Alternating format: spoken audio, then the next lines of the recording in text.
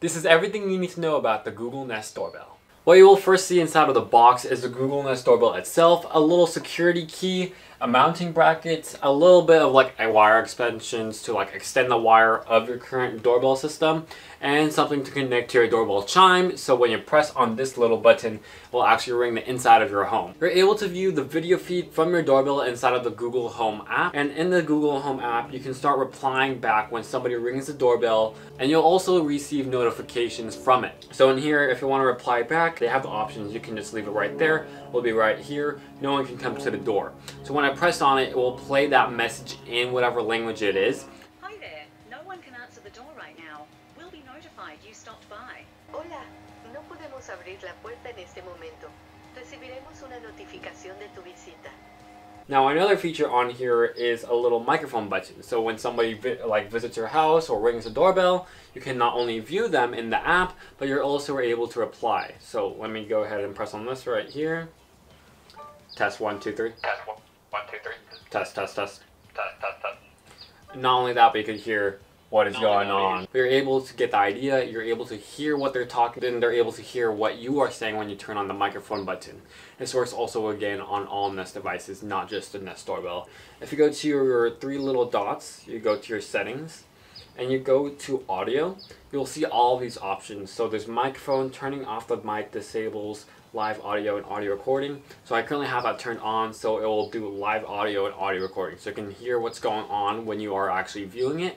But if you want audio recording in those history footage, like just the footage when you're just viewing it, then you would have to click on the audio recording. So when this is on events in your video history, it will include everything your device microphone can hear.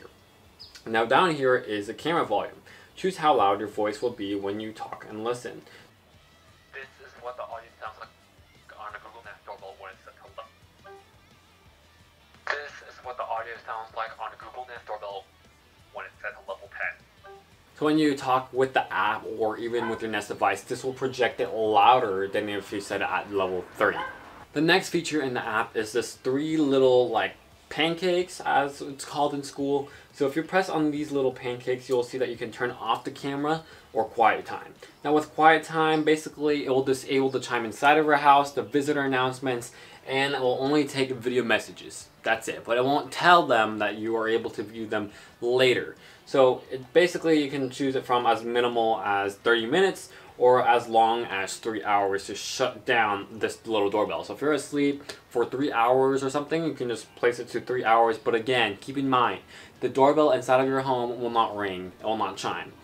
The visitor announcements will be disabled, and you will not get notifications on your phone, but you'll get little like videos like, hey, blah blah blah was at the door, things like that. Right below quiet time and turn off, you'll see familiar faces. So if you go to familiar faces, you get a whole list about like what you're able to detect. But this option is only available if you have Nest Aware, which unfortunately is part of another subscription. I got it because I got a grandma, and with my grandma, she's able to know who's at the front door. Now, not 100% of the time or 90% of the time it's accurate, so you do have to double check that that person that it's saying is legit. Because sometimes it says my face is actually my dog or something else. George is at the front door. Right below familiar face is history. When you press on history, you're able to get what is going on throughout your day. There's a lot of things that I still did not know about this thing. So if you see right below here, you can remove your device here at the very bottom. And right above that, it says delete video history. So if you want to delete your video history and refresh it all over again, you just press on that. But honestly, I wouldn't recommend it. Now let's go into events. Basically, it's just scene events. Zone 1, Zone 2, Zone 3, Zone 4, outside zone, familiar face detection.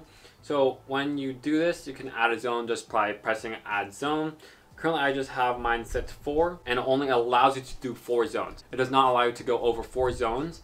So you can see that I have one set for like that area, my area, and whatever's going around here. So you can set those up. Now if I go into one of my zones, you can see you can select a zone color, event history in this zone, people, packages, animals, vehicles, motion. So you can select all of these right here. So if you press on the little camera icon at the very top, you're able to adjust where you want your motion to be located at. So I set it to that area, and I'm gonna press on the check mark. And there you go, you have set your zone. Right below events is the doorbell itself. So with the doorbell, you can see that there's visitor announcements. What it does is if you have other Google devices such as a Nest Mini, a Nest Hub, it will start to announce, and if you have the Nest Hub, it will show like the actual video of who is at the front door. Now, if you have a Google Chromecast, you can ask Google to show your front door and it will show the live feed from your front door. Now, if somebody does actually press on your doorbell on a Google Chromecast and all of your Nest devices, it will announce who is there, including giving your phone a notification that somebody pressed the doorbell. Now, here in a doorbell theme, this is one of my favorites. You can see I placed it on a Thanksgiving gobble. So if I press on this doorbell, it will start gobbling at me right after I press it. Now, throughout the years, they always add more things, including for Halloween. They had some Halloween functions on there. It's just really cool features on the themes. Now, when it is not like a holiday and it's summer, basically there's Ding Dong, Birthday Party, Happy Birthday, Nest Classic, Digital, Bells, and Westminster. So when you press on that, basically whoever presses the doorbell, it will play that sound right after they press it. Right below here is a Ring indoor chime. When you select that on, basically if you have a chime inside of your home, it will actually ring that chime. Again, this is a wired version, so on a battery one, it would probably not work, but with your visitor announcements, it will work. So if there's an electronic chime, if you own an electronic chime, what it does is basically holds or plays it for however long it is. Now, if you have an actual bell, I would recommend you to press on no, because then it's just gonna act like that, it's stuck. It won't really do an actual chime. So if I press on yes, you can see the length of chime from 1 second all the way to the maximum amount of 10 seconds. Right below here is video, so we can see that there's a 30-day event and video history, and there are other Nest subscriptions that goes up to 60 days. The video quality, my Wi-Fi is actually really good, so I press it on max. Now there's night vision, always on, auto, or off. Basically, it's just night vision, simple terms. You guys all know what night vision. Now the status light brightness, basically it's that little light right here. And this is where the microphone is. So right below here is a microphone, or right above here is a light, and that's the actual camera. If you are thinking of buying the Google Nest Doorbell, I have left links down in the description down below. Now if you want more videos from this channel, make sure that you subscribe right here, or check this playlist or video right here, and that will give you more information about the Google Nest Home and its whole entire system, or even smart home. My name is Reagan from ReaganVFilms Tech. Thanks for watching.